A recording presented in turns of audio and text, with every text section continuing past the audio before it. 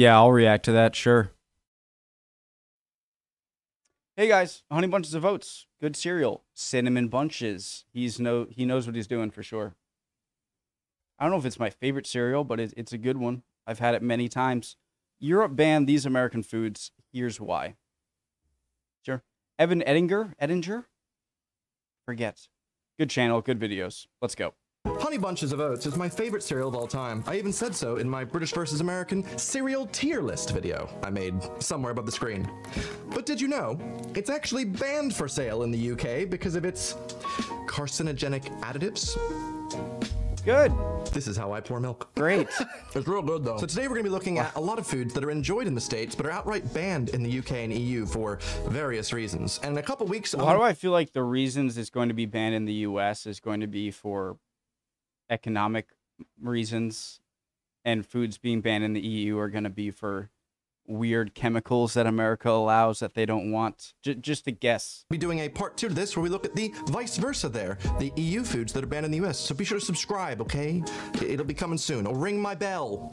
Actually, speaking of bells, cowbells, the first item on our list today is milk, or rather what they put into milk in the US. Recombinant somatotropin, RBST, also previously used to be called bovine growth hormone, is a genetically engineered hormone injected into dairy cows to increase the means of milk production. Now, if you are an American, I'm assuming you've heard of bovine growth hormone at some point in your life. I know growing up, my mom would tell me that girls were getting to puberty earlier and earlier because of all the hormones that they're pumping into the cows, which is coming out in the milk. Now, that actually was fully a myth, and there's no science to substantiate that. And in fact, the RBST that is put into cows, in American cows at least, has no scientific backing to prove that it has any negative repercussions on humans at all. I'm no biologist, but I don't think hormones are just... However, that didn't stop the EU and UK following up with banning its sale of milk from RBST cows anywhere within their bounds because of the effect it has on the cows themselves. EU commissions that did studies on RBST in cows found that the quality of life of cows given the hormone was drastically worse than cows that were not. If you think about it, their udders are just getting so much more full than they're meant to, weighing them down, being uncomfortable. It is a bit of a contentious issue, especially with the whole got milk lobby in the States really trying to push its way into EU markets, but the EU being very firm. There are some reports in the 90s that were purporting this to just be a... It was with like a white glue or something like that. False advertisement. I wanted a milk mustache like that, but I guess they use like whiteout or something. Makes sense.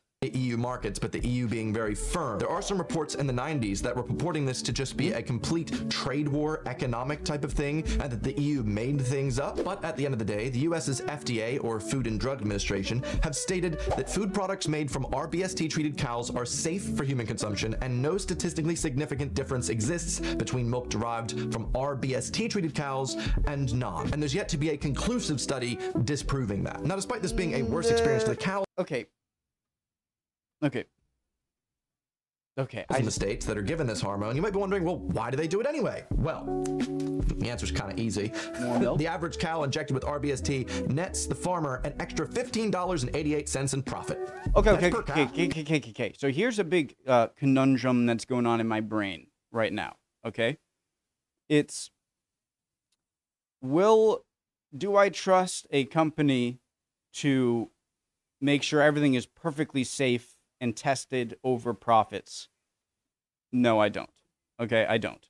But does that therefore mean that any evidence that they come out that says their stuff is safe is false? Well, no, that doesn't make sense either. So just because, you know where I'm getting here? Yeah, I know that they could lie, but just because I know that they could lie doesn't mean that everything they say is a lie, and it could be harmless. Gotta milk them for all they're worth. No bull. Next up, everybody's favorite gamer soda, Mountain Dew. Everybody knows Mountain Dew, right? Baja It's like Blast the super punchy, citrusy flavored soda that only from Taco Bell. You're probably thinking, wait a minute, that's not banned in the EU. I've seen that. Well, you see, the original recipe for Mountain Dew included BVO, which caused it to be banned by both the EU and Japan because BVO, or brominated vegetable oil, contains bromine. What's wrong with bromine? That's usually what I say when someone tries to take my Mountain Dew. Bro.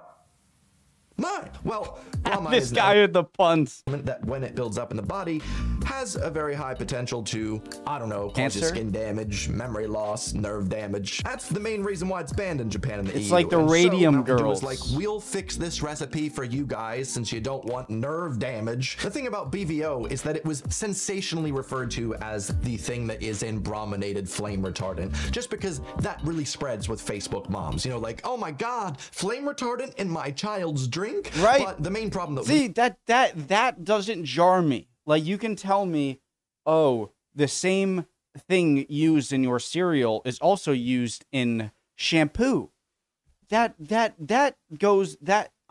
answer is, and, you know, it's like, and, yeah, that shockingly, wait, what? Wait, it's in a flame retardant, but how do you know that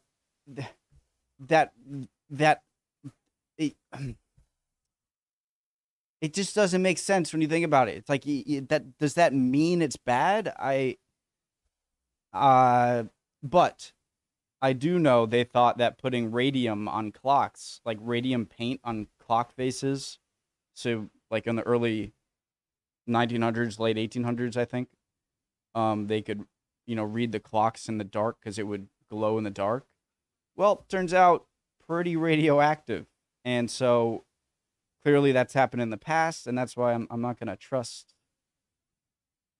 I mean, I'm still going to drink milk. We had in our household Mountain Dew was any one of us had any Mountain Dew, we would be bouncing off the walls. The amount of sugar and caffeine in that stuff, boom. Sure, large amounts of BVO can cause birth defects. I would only... But when used in a soda, it helps all the oil flavorings not dissolve, so that way they can separate and give you a nice in your mouth.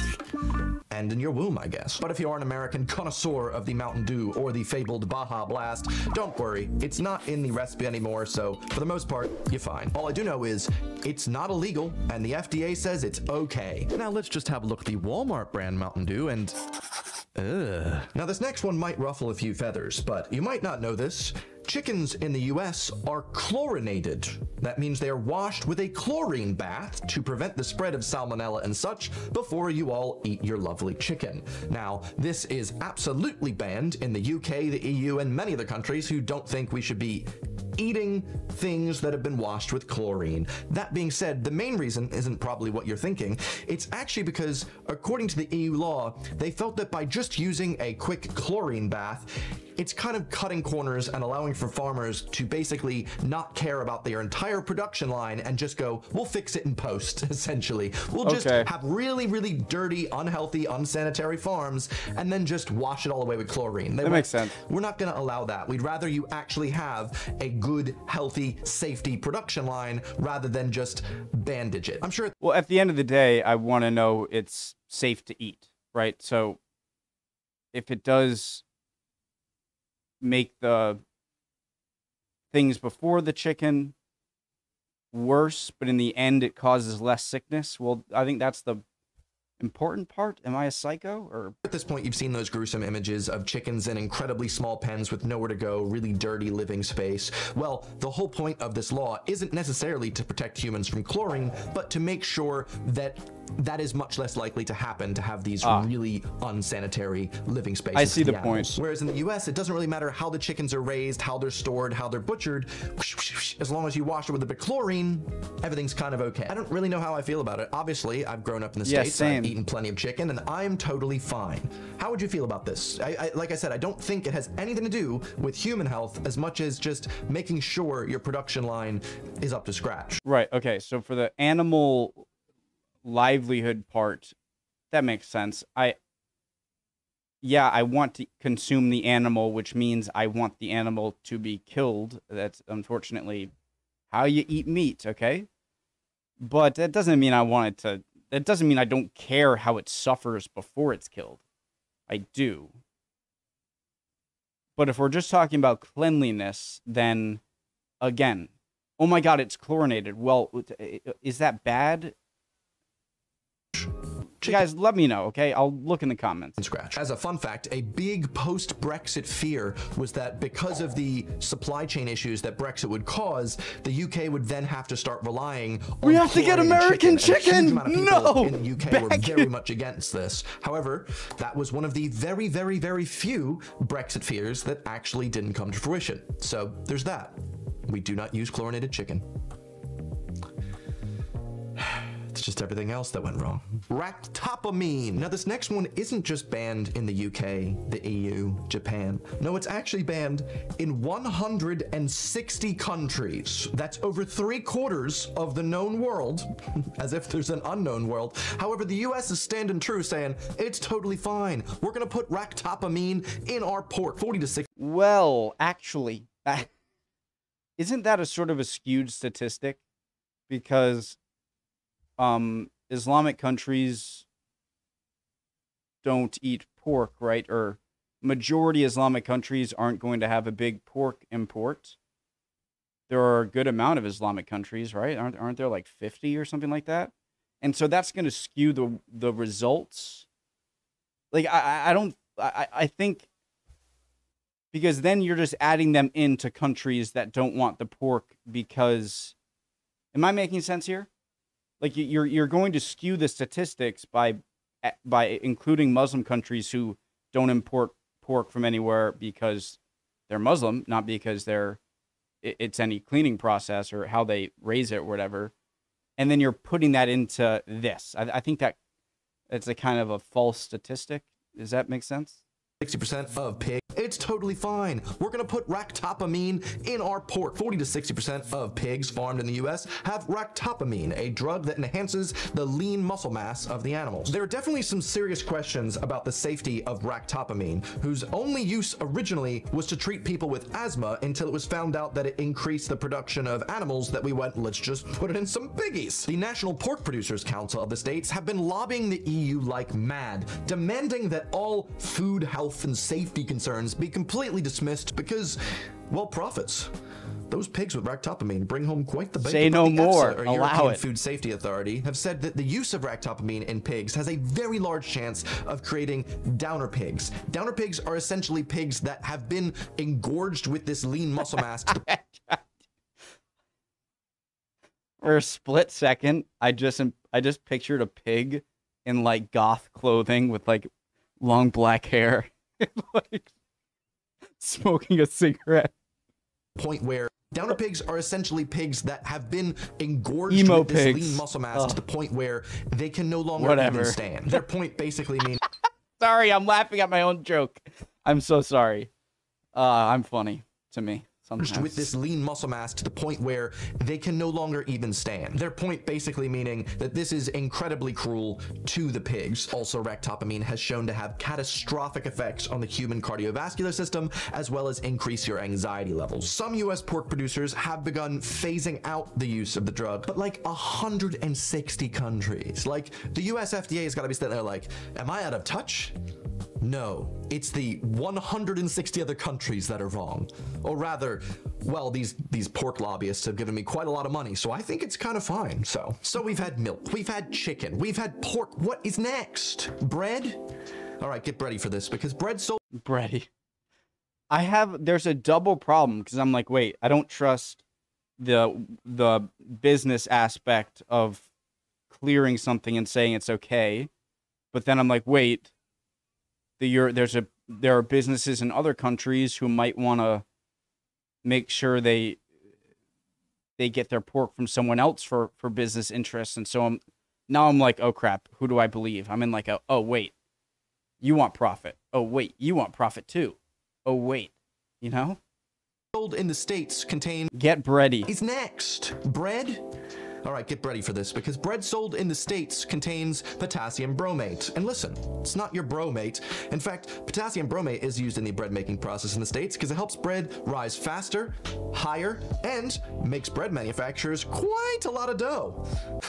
but it's also heavily linked to cancer, nervous system damage, and kidney damage. And in the States, it's in pretty much all foodstuffs.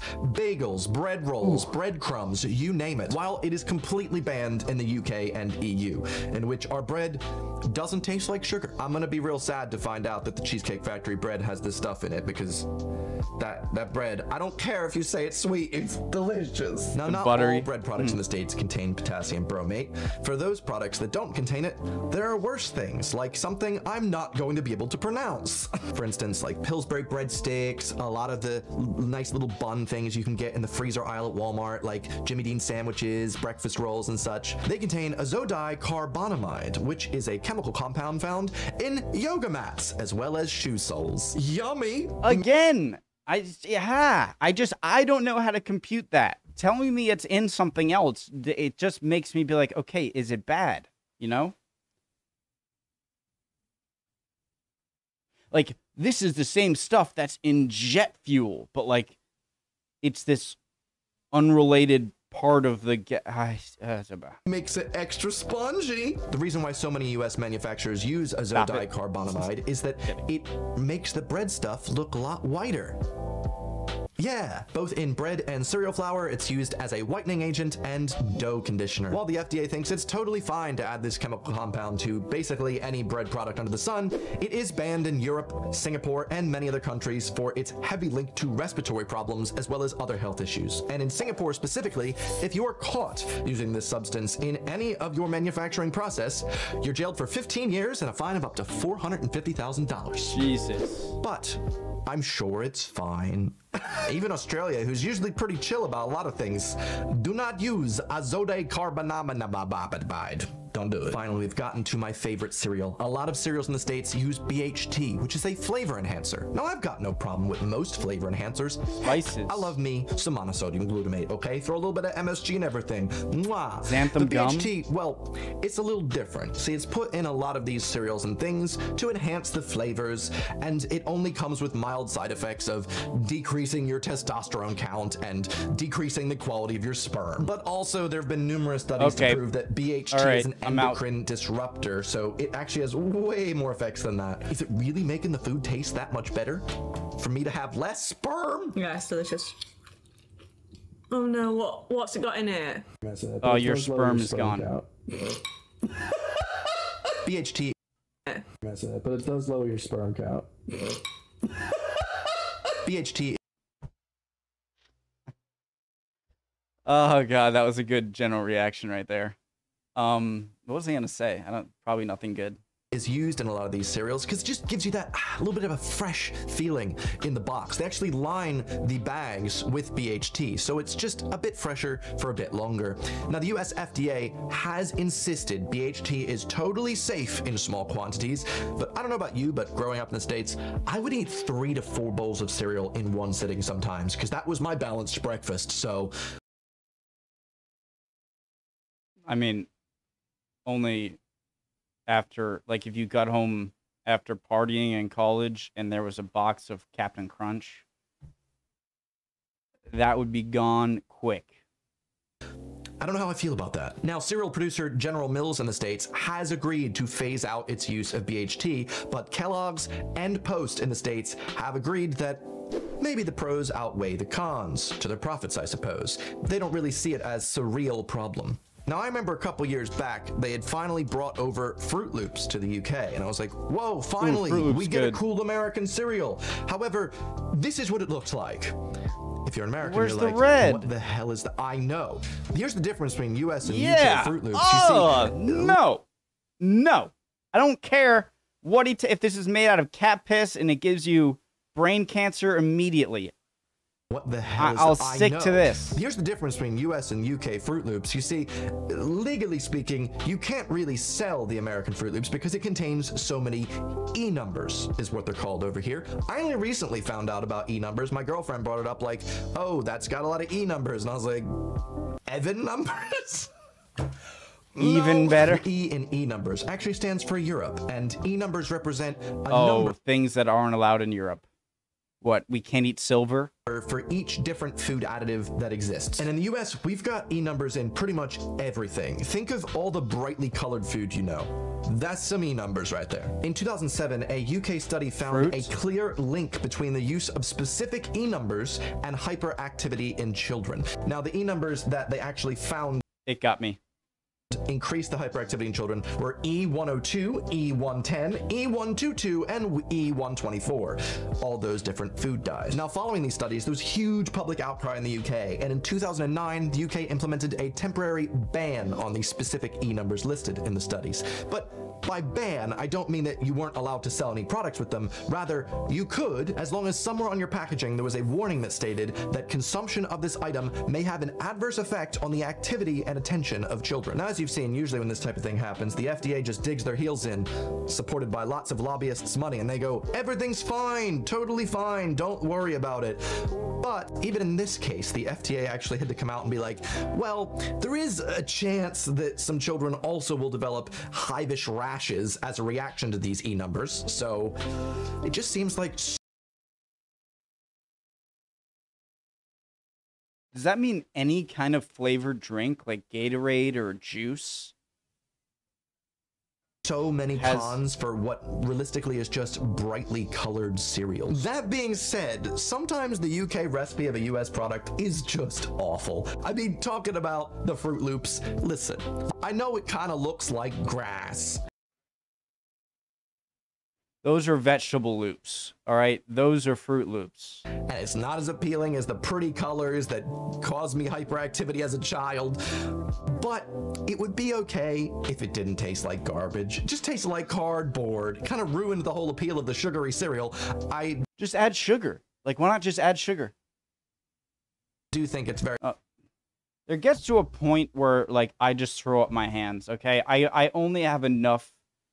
Oh my God! Oh, I can't eat that for before I'm just like, okay, it's just a risk game. Like, me worrying about all of these things is now becoming more unhealthy than if I ate them all. You know, it's like I at some point it's just like, okay, so everything is crap. So all I can eat is cardboard, rice. I can't even eat chicken. At that point, it's like I'll take my chances. You know, very important that we're not just pumping our children full of sugar. So in a way I'm thankful, but also as an adult, I'm like, I also want the ability to just kind of have that. We don't ban chocolate cake, but then again, we don't market chocolate cake to children as a breakfast treat. Not even a treat. Okay, true. Just a meal. Then again, I grew up believing that donuts are a breakfast food, and I stand by that belief. Certain crumb coffee cakes are also breakfast food in my book, so my brain is a place that's so confusing. It's got warring cultures up there. I mean, the Fruit Loops in the States are flavored with like artificial grape flavors and berry flavors. In the UK, and I'm not kidding here, their Fruit Loops are flavored with nettles and spinach. I'm sorry. What child is gonna be like, things that hurt me unless I have a dock leaf or spinach? It's like vegan it's like vegan bacon. It's like at that point, why even call it bacon? Why even have it? Just don't have bacon. Why do you have to make a vegan bacon? At that, just call it something else. Call it vegetable loops. It's literally made of spinach. But research in this video has helped me realize that's why it's so hard to find my second favorite soda, Sunkist. It's just the specific E numbers make it just not really that profitable to sell over here. Also, if you are wondering, Birch beer, that's my favorite soda. Very hard to get, pretty much only in the northeast of the US, but it's the best. Do you know what my problem is, okay, with all this stuff? I get it, and a lot of the marketing to kids stuff is messed up. But when it comes to stuff targeted to adults, stay the hell out of it. I'm not saying, like, if stuff is radium but if something has, may give you a 1% greater chance of cancer. And by the way, 1%, I hate these statistics. It's like, this elevates your cancer risk by 50%. And I'm thinking like, oh my God, if I eat that, I have a 50-50 chance of getting cancer. But it means like you have a 50% increased chance of what you used to have. And so really it goes up from like 0.01 to 0.02 or something. I'm not saying that's a good thing, but there was a thing where I remember I was in middle school. I was in 7th or 8th grade, 6th, 7th, or 8th. It happened in middle school. And they took out, the town and the school decided to take out sodas and the ice cream machines from the school, right? Because it was a health thing around the, and you don't want kids to have all this access to soda and ice cream and snacks and gummies or whatever. And that's fine, but that's for kids. At a certain point, I'm like, government, get the hell out of here. Like, I'm not saying it's not a good thing for a government to check what is harmful for its citizens. A government would be bad if it didn't do that. I'm just saying, I don't know what I'm saying, because I also don't want people to just make a profit off of hiding crap. I don't know. Final interesting note I found researching this video is that it seems the US's Food and Drug Administration care more about probabilities. How small is the chance that a negative side effect could happen? If small enough, that's okay. Whereas the European agency is more focused on possibilities. If there is any possibility of a negative side effect... Exactly. That's exactly what I mean. I prefer this one, okay? Call me crazy. I prefer the top one because, all right, what's the probability? Okay, let them know. Like, I would prefer this way with letting them know. You don't have to put like a like cigarette label, like this will give you cancer right on the front of the box. Like, you don't have to do that, okay? But I don't want to be mommied by my country at the same time. So there needs to be a balance between not being mommied by your government in everything you consume and having your government at least tell you, telling you something could be bad for you isn't mommying you. Not allowing to have something that could be bad for you is. And I hate that aspect of it. It's just like, you're not my mom, government, okay? You're not my mom. Stay out of what I eat with reason. Obviously, I'm throwing out contradictions, I'm sure. I hope that you found the middle ground in my comments to get what I'm trying to say in a reasonable way, which I have not done yet. Especially in an additive that's non-essential, they'd rather just have it removed than risk consumer health. And so if you found any of these banned substances to be a bit blown out of proportion, well, you might be looking at it from more of a probability standpoint as opposed to a possibility one. But each agency is doing what they think is best for the citizens they watch over at the end of the day. Like, this is like letting your kid ride without a helmet, ride a bike without a helmet, right? Which isn't great. This is making your kid wear a helmet, only be able to go down the street, do not hang out with other kids, wear all of these pads, put a bubble on you, and then roll down, okay? So, too much. Get the hell out of here. You should probably put on a helmet. Let's go in the middle. Let's not have all the pads, but let's have a helmet. And let's at least put on a helmet here, okay? So I think it's somewhere in the middle there. They'd rather just have it removed than risk consumer health. And so if you found any of these banned substances to be a bit blown out of proportion, well, you might be looking at it from more of a probability standpoint as opposed to a possibility one. But each agency is doing what they think is best for the citizens they watch over at the end of the day. Whether or not you agree is up to you. But let's just say foods dubiously banned in other countries is your passion. Well, why not tell the world about it by making a blog using today's video sponsor, Squarespace. Squarespace, of course, is your... Please be sure to use Evan's link, guys. All-in-one ticket to an easy-to-build, professional-looking website. Start yourself a food blog using some of Squarespace's many... Thanks, guys, for watching. Love y'all. And then eventually open up shop. Make a little shop page to sell people your recommendations. And with the ability to easily build yourself a mailing list, as well as loads of other tools to help market your business, you are sure to find success. And if you'd like to sign up to create a website of your very own, sign up today using squarespace.com/Evan or use code EvanEdgar at checkout to get 10% off your 1-year plan and a whole month for free. So you might as well just try it out. Give it a shot. Anyway, Anyway, thank you very much to Squarespace for sponsoring, and let's wrap this up. As much as I loved a lot of the foods that I grew up eating in the States, my view on everything is a bit more nuanced these days. I'm a strong believer in bodily autonomy and that everybody as an adult should have the right to put whatever they want into their body. It's your body, do what you want. But when it comes to children, especially because a lot of these items are marketed at children, it gets a bit more dubious. I mean, a parent shouldn't have to religiously research every single item that they're giving to the child to make sure it's not a carcinogen, you know? However, I mean, they should be doing a little research at the end of the day. You should be looking, what am I giving my kid? But the majority of people probably aren't. So it's probably in our best interest to have these laws in place. I don't know. What is your opinion on this? Thank you very much for watching today's video. Don't forget, there is a part 2 coming in a week or two, so be sure to subscribe. It'll be right here when it's up. If it's not yet, I don't know, I've got a lot of other videos, so go watch one of those. Anyway, thanks for watching. I'll see you guys next Sunday. Goodbye. I don't wanna be rude, but I think I'm done eating US food. It can make you sick and ruin your day, but the FDA tells me the lobbyists tell them it's okay. Okay. Hey, I made it back in time. That's crazy. Bye, guys.